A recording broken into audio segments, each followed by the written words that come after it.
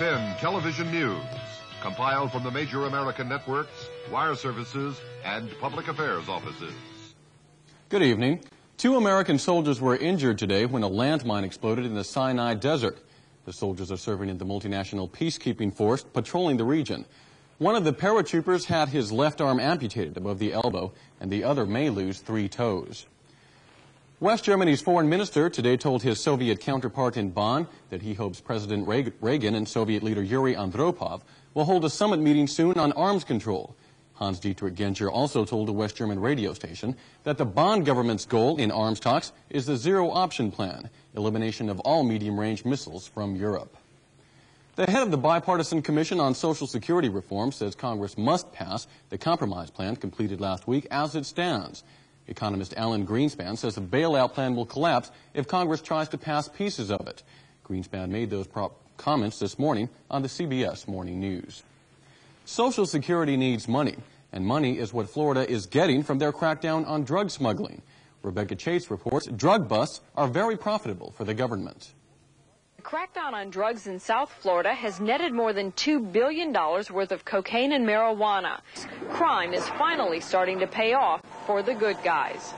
Rebecca Chase, ABC News, Fort Lauderdale. A U.S. Army C-12 passenger airplane made an emergency landing late this afternoon at Ramstein Air Base. According to USAFE and USAR officials, the plane landed on foam with its wheels up. There were no injuries, and as of yet, no word on the reason for the emergency. One of the main topics discussed at this year's USAR Sergeants Majors Conference was the logistics system, how it works, and what to do when problems arise. But as AFN specialist Ralph Stinson reports, supporting the Army is not just the Army's job. Command Sergeants Major from all of USAR's major commands were in attendance at this year's conference. Specialist Ralph Stinson, AFN News. A soldier was wounded in a fatal accident at the Grafenwehr training area Saturday. The soldier from B Troop, 1st of the 11th Armored Cav in Fulda, received a shot in the head from an M60 machine gun. The soldier's name has not been released, and an investigation is underway. We're going to investigate sports now. Army Sergeant Doug Pritchett, the Dallas Cowboys are going to the Super Bowl, aren't they?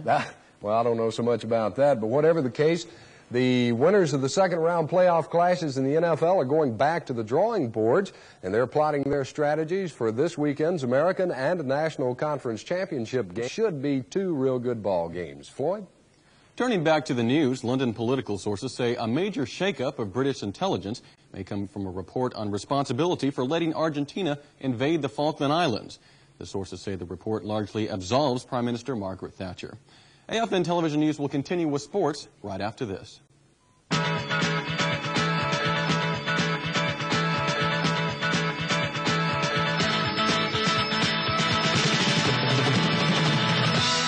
now, the amazing memory expert. He forgot.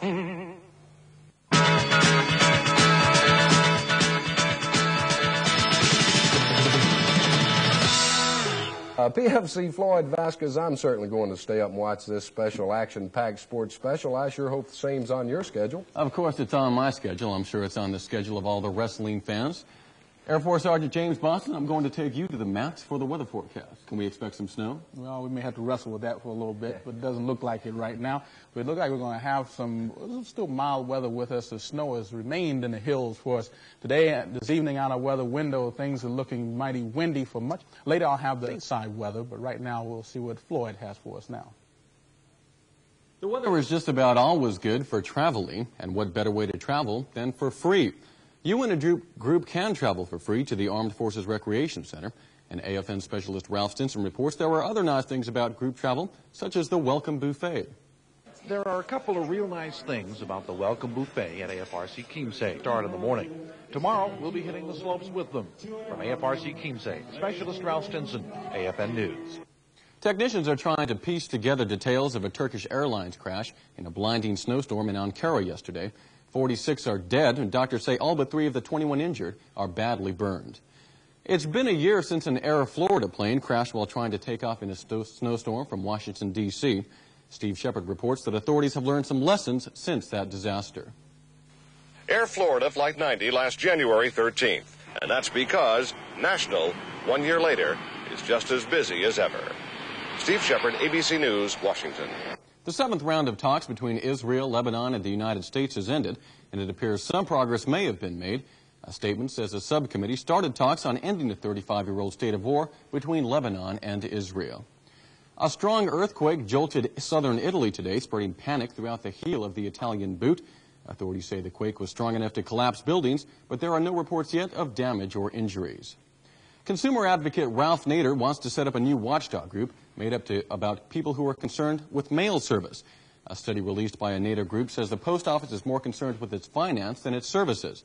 Nader says a consumers group could take care of that. The Supreme Court has refused to change a ruling prohibiting Lubbock, Texas students from praying on school grounds, and the justices also denied a hearing for 2 Illinois Jewish high schools who say their students should be allowed to wear skull caps while playing basketball. AFN Television News will continue after this.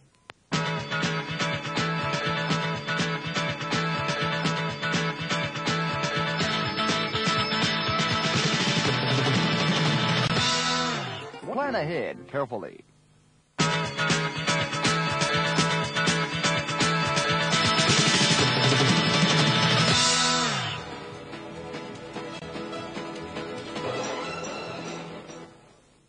OPEC officials in Vienna have confirmed that an emergency meeting will be held in Geneva next week. The oil-producing nations will sit down on Sunday in an effort to head off a price war. Stateside, factory use has dropped to the lowest level ever recorded by the Federal Reserve Board, but the rate of decline in December slowed compared with recent months, and that sparked hopes that January's figures will be better. The dollar held its own today in Frankfurt trading. Through tomorrow, the book buys 2 marks 34 pfennigs, the same rate as today. On Wall Street, 30 Industrials, 1,088.21, up 7.36. Air Force Sergeant James Bossom, things seem to be heating up somewhat on Wall Street. What's the weather like there? Well, that's good they have that indoors because they need to button up their overcoat because it's cold outside, and especially on the East Coast. To 81 degrees in Yuma, Arizona. Our weather for tomorrow continues mostly cloudy skies and some cool temperatures. Floyd? Cold weather is good for beauty, you know. Here is a story of how science is making beauty a little more affordable. It concerns cold weather and the loveliest of flowers. Orchids. They are among nature's most beautiful blossoms. John Quinones, ABC News, Miami. That's the AFN Television News for this Monday night. For ourselves and the entire staff, have a good night.